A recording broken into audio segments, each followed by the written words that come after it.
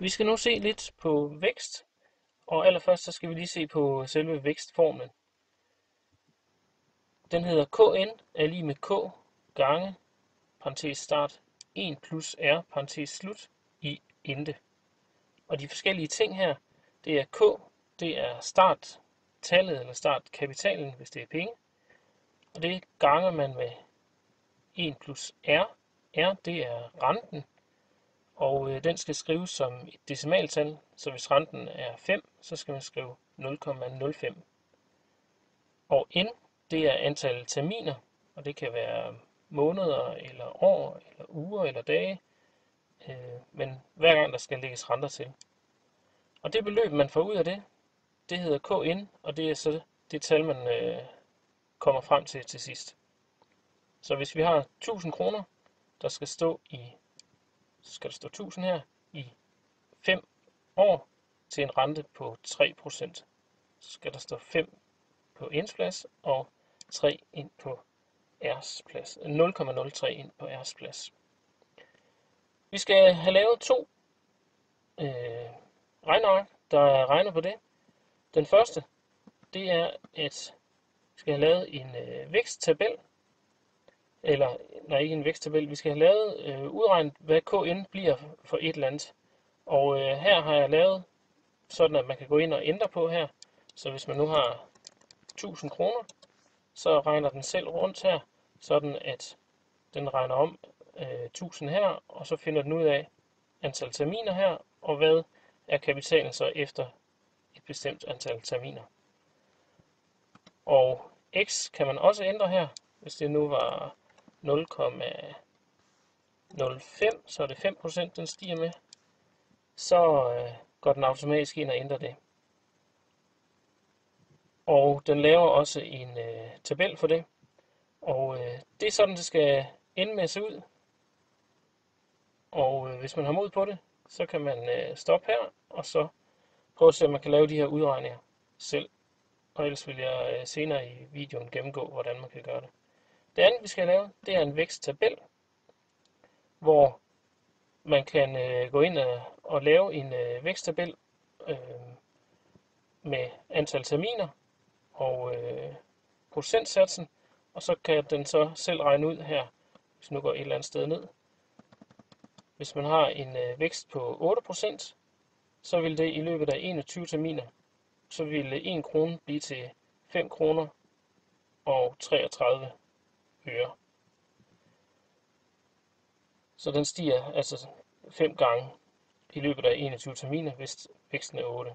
Og det der er udfordringen her, det er at lave det sådan, at man heroppe kan skrive, hvilken procent man vil starte med, hvis man vil starte med 0%, og hvilket interval den skal hoppe henad med her, at den skal hoppe med 0,25, så gør den det automatisk her. Og så har jeg lige lagt en linje ind her i midten, for at man så kan rulle ned igennem her,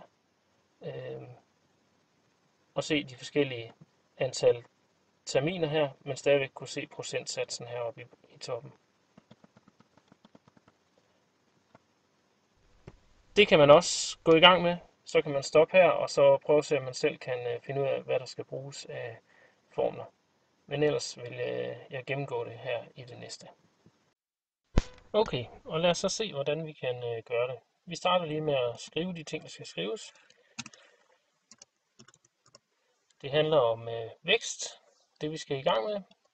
Og ud fra formlen så er det k og x. Den skal være som kommatal. Og det kan ikke stå der. Så tager vi det her op, så kan vi lige trække den lidt, så kolonnen bliver lidt bredere. Så skal vi have n, og vi skal have kn. Hvis man gerne vil have det til at stå i midten, så kan man også gøre det ved heroppe i startside. Tage sådan, at det er centreret. Det her tal, k, det er der, hvor man kan skrive et eller andet tal ind, hvis vi starter med 1000 her. Og renten, den skal vi have som kommatal. Så tager den af 5%, så 0,05. Så starter vi ved 0 terminer. Og det er smartest, når vi skal lave grafen, ellers vil man normalt starte med 1. Og kn, når den er 0, så er den bare det samme som herover. N, den skal vokse med 1 hver gang vi går 1 tak ned. Gør vi ved at tage cellen ovenover og plusse med 1, og så kan vi trække den ned.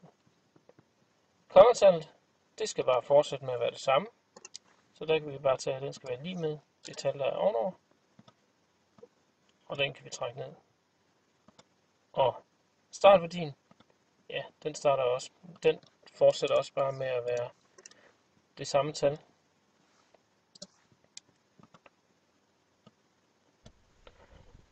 Og herover, der kunne man gå ind og bruge væksttabellen. Vi kan også lave en simpel beregning på den her og sige, vi har 1000, og det skal ganges med parentes 1 plus renten, eller vækstraten her, 0,05, parentes slut, og så regner den ud her. Den næste, der vil den så gå ind og bruge det tal, vi har lige ovenover, og lægge 0,05% til, og så har vi udregningen her. Og grunden til, at vi skal have de 1 med, det er fordi, at så giver det ind i parentesen, det giver så 1,05, og det er så det nye tal, vi så kommer frem til her. Så har vi faktisk lavet beregningerne, og kan trække det ned, og lave en graf ud for det. Man kunne sagtens trække det længere ned, det er der ikke lige plads til her i den her lille skærm her åben. Og de to her, det er dem, vi kan variere på. Så for at vise det, så kunne vi lave baggrundsfarven her, den kunne vi lave en lille smule grå. Og så kan man se, at det er det tal, der man skal ind og ændre på. Så lige nu, så kan vi have skrevet 1200 her. Og så passer det med, at det ændrer sig 0,1 for eksempel. Og så ændrer det sig også hele vejen ned her. Vi skal lave en graf også lige. Det gør vi ved at markere alle de tal, der skal med i grafen. Indsæt diagram, punktdiagram, og som en sammenhængende streg. Og den har vi så her. Kører jeg lige lidt ned, for at den kan være her. Sådan. Og så er vi faktisk færdige med den her del. Så skal vi have lavet selve væksttabellen. Der går vi over i et nyt ark hernede, og skal have lavet væksttabellen. Så vi kan starte lige med at skrive væksttabel. Og det vi skal have puttet ind i den, det er procent start.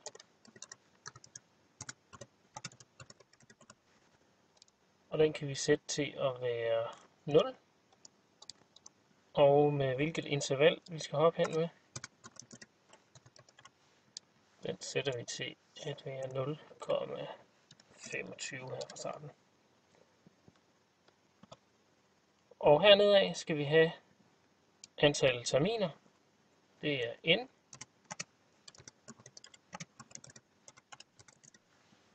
Og det kan slet ikke stå der i bredden, så der skal vi lige ind og ændre på bredden. Eller man kunne også gøre noget andet. Man kunne ombryde tekst. Hvis man højreklikker, så kan man gå ind i formatere celle. Nu rører den lige uden for skærmen her. Sådan der. Og ind i juster og ombryd tekst. Og det vil gøre, hvis man trækker den her sammen igen, at det burde det gøre. Gør det igen. Formatere og ombryd tekst. OK. Og så rykker den lige ned, så der er plads til det. Her henad, der skal vi have procent stående. og det skal stå hele vejen hen, så det kan man igen bare trække hen af her. Terminer, den starter med 1, og så skal den køre der nedad, hvor vi plusser 1 til hver gang. Så vi tager og skriver lige med, og så feltet ovenover, plus 1, og så kan den trækkes ned her. Procent, den skal tage op fra, hvad procenten er fra starten af, og den skal blive ved med at holde fast i det her punkt, også når vi rykker den. Så derfor skal vi have et dollartegn ind.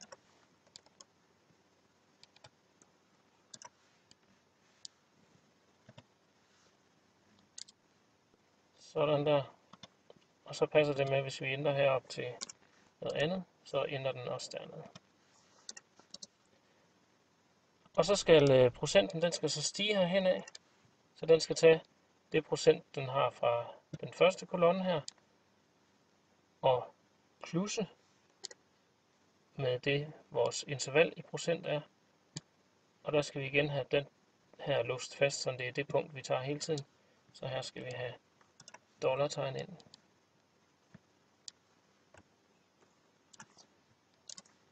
Sådan. Når vi så trækker den hen, så passer pengene der. Så kommer selve beregningen. Her der skal vi have lavet vores beregning, og den lyder 1 plus renten opløftet i n-terminer. Og det vil altså sige, hvis vi skal have lavet det her, så hedder den parentes 1 plus, og renten den har vi heroppe, men her der har vi skrevet den som i procent, så for at lave det om til kommatal, så skal vi dividere med 100, og så parentes slut, og så skal vi have opløftet i, og det er det tastatur, eller tast, der er lige ved siden af enter-tasten, og hvis man bare trykker den, så sker der ingenting på skærmen, før man trykker en eller anden knap, så jeg trykker lige et total, så kommer den der opløftet frem. Men total var det ikke den, jeg skulle bruge, så den sletter jeg lige igen. Jeg skulle derimod bruge i endetermin. Og det er den, vi har herovre. Så mangler vi bare lige nogle dollartegn. Vi skal have, den her, det skal blive ved med at være i kolonne A. Så der skal vi have et dollartegn her foran. Og den her skal blive ved med at være i B'erne, eller i femte række, at den tager procentsatsen. Så der skal vi have et dollartegn foran femtallet. Sådan. Hvis vi har 1 krone, der står i en termin til 0%, så giver det stadigvæk 1. Og den fortsætter bare med at være 1 hernede af. Nu har vi markeret hele den her række. Hvis du kommer til at hoppe ud af det, kan man bare gøre det igen. Markere hele den her række, og så kan vi trække hele rækken over af her. Og så vil den gentage beregningerne her. Så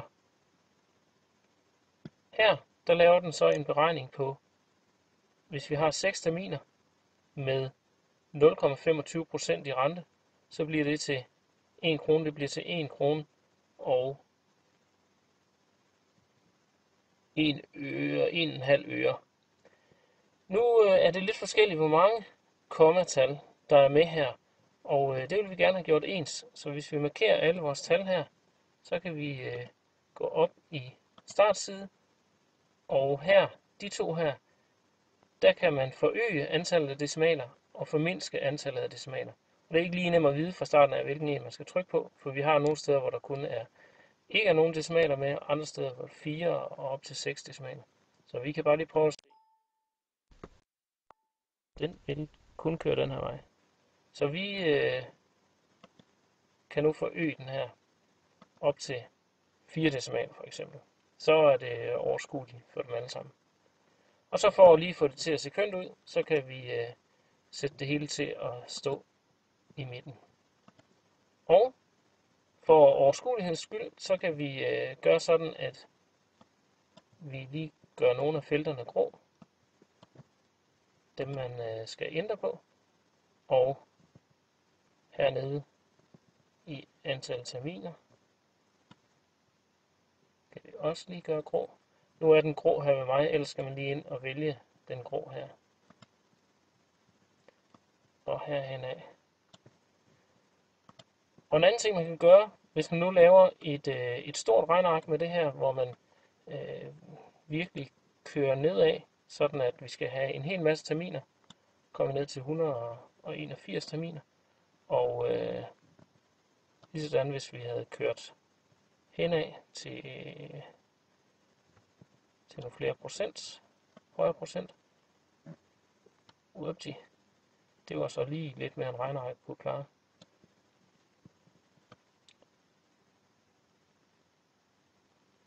Eller også er der lavet en fejl. Og det giver bare for stort et tal til, at det kan være inden for bredden her, så skal jeg have trukket bredden lidt større ved dem alle sammen her, hvis det skulle kunne være her. Men pyt med det. Det jeg lige vil vise det sidste, det er, at man kan trække den, der er heroppe. Hvis man holder hen over den, så kan man trække sådan en her ned, og så får man delt skærmen. Og det betyder, at hvis vi i den nederste del af skærmen her nu ruller nedad, så vil man hele tiden kunne se, hvilken procentsats man har her, samtidig med, at man så kan rulle ned herover. Og det er meget smart i forhold til, hvis man skal langt ned i tabellen, og så se, hvilken procentsats man har heroppe. Så nu skulle det hele gerne virke med, at vi kan ændre på procentsatsen. Hvis vi startede med 8% og skulle finde noget meget fint derindenfor, så får den til at stige med 0,01. Så har vi en fin tabel her for det.